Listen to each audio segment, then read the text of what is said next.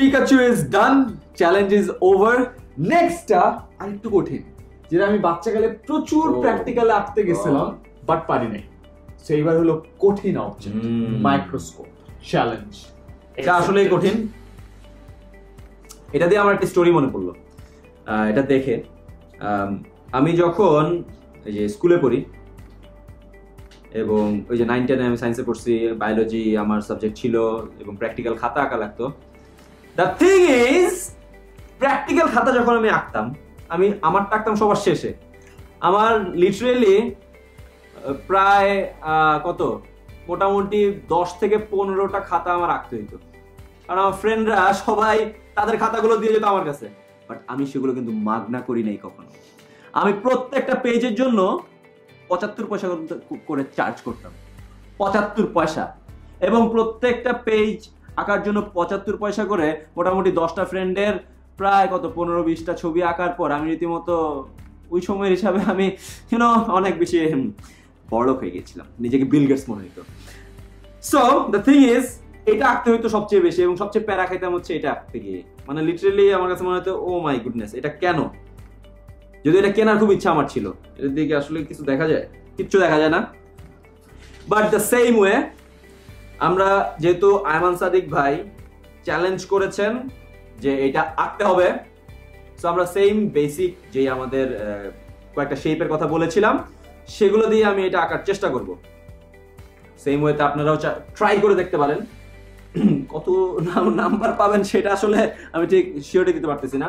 So এটার দিকে যদি আমরা তাকাই তাহলে আমরা কি দেখতে পাই? এটা কিন্তু একটা পার্ট, দুইটা পার্ট, তিনটা পার্ট আছে। হ্যাঁ, যদি আমরা ইউজুয়ালি তো সাইড অ্যাঙ্গেল থেকে আঁকতে হয়, যেটা আঁকা ইজি, এবং এটাকে মাইক্রোস্কোপ তো বলে নাকি, অনুবীক্ষণ যন্ত্র। হ্যাঁ, সো হ্যাঁ লেখা আছে মাইক্রোস্কোপ। সো এটা যদি আমরা আঁকতে চাই, এক তো এটা ধৈর্য এমনি করে আঁকতে পারেন।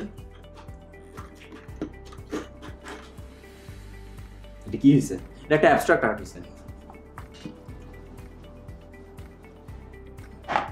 বাট যে বেসিক গ্রামার আপনাকে সবাইকে আমরা বলছি, এখানে আমরা একটু আগে দেখাইছি, কন্টিনিউয়াসলি দেখাচ্ছি, সেই অ্যাঙ্গেল থেকে যদি আমরা আঁকতে চাই, এটা শেপটা অ্যাকচুয়ালি কিরকম?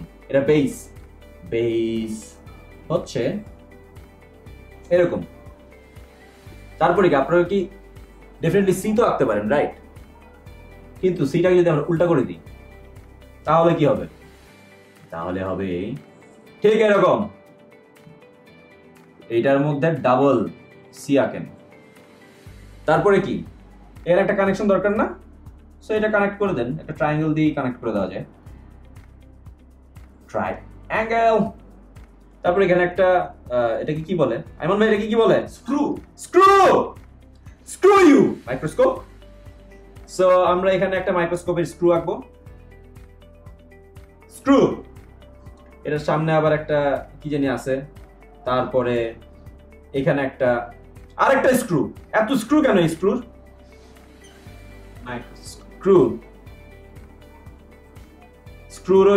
স্ক্রুর মধ্যে স্ক্রু, মাইক্রোস্কোপের মধ্যে স্ক্রু আর স্ক্রু, এত স্ক্রু। যদি আমার নিজের স্ক্রুই কিন্তু ঢিলা। আর কি বাকি থাকে?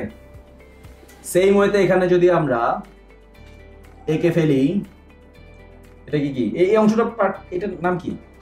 ধরেন এটার নাম দিলাম হচ্ছে গিয়ে জ্যাক স্প্যারোর দূরবীনের যে তাকানোর চোখের জায়গা, এটা হচ্ছে সেটা।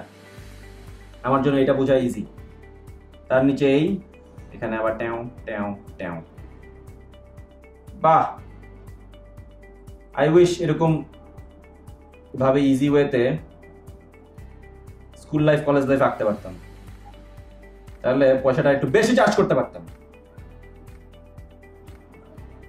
এই জায়গায় হচ্ছে আপনার যে জিনিস দেখার দরকার সেটা রাখবেন। সো মোটামুটি এই হচ্ছে বিষয়। কিন্তু এটা দেখার পরে না আমার একটা মজার জিনিস মাথায় আসছে। এটা দেখার পরে আমার এখানে একটা ক্যারেক্টারের কথা মনে হচ্ছে, যেটাতে আসলে একটা ক্যারেক্টার আঁকা সম্ভব। অনুবীক্ষণ যন্ত্র, এটার নাম দেওয়া যেতে পারে মাইক্রোনিস্টাইন। মাইক্রোস্কোপ এবং আইনস্টাইন, মাইক্রোনিস্টাইন কিরকম ভাবে সেটা আমি দেখাই।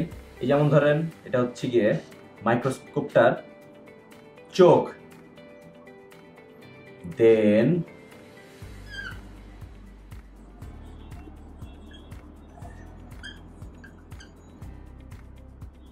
এইখানে তার আরো একটা চোখ, কিংবা এটাকে আমরা বলতে পারি মুখ। না, এটা তার চোখই দিলাম, তার দুইটা চোখ। এইখান থেকে তার অ্যাংরি, আর এখান থেকে আসে দাঁত।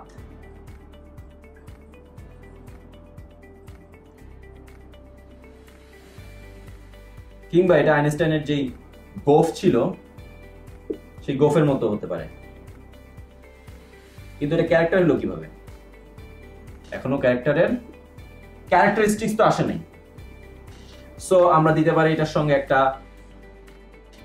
হাত, যে হাত বলতেছে ইউর রক। আর এখানে দিতে পারি একটা গিটার, যে গান গাচ্ছে আহারে আহারে। আর এই হচ্ছে তার পা, আর এই হচ্ছে তার বেইজ। হতে পারে এটা চুল।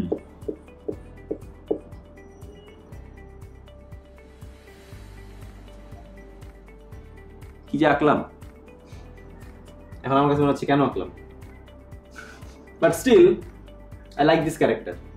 বাট এনিওয়ে, আমরা কিন্তু দেখায় ফেললাম যে কিভাবে আপনি মাইক্রোস্কোপ খুব ইজি ওয়েতে আঁকতে পারবেন।